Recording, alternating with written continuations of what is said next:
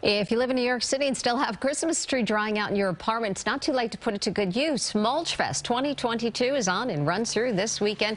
There are 74 drop-off sites across the 5 boroughs, including parks and green thumb gardens. At select sites this weekend, New Yorkers can help feed trees into the chipper and bring a bag of mulch home. The sanitation and parks departments have been collecting and mulching trees for more than 20 years.